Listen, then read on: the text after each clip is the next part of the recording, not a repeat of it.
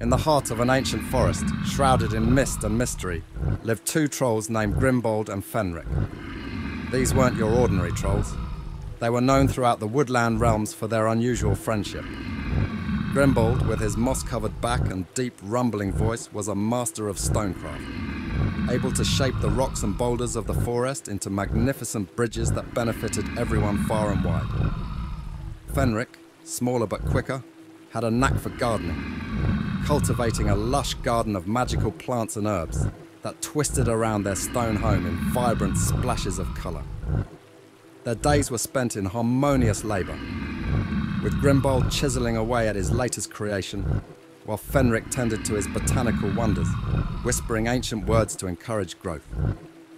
The two had an unspoken bond, a friendship that went beyond words, forged through years of shared experiences and mutual respect for each other's talents.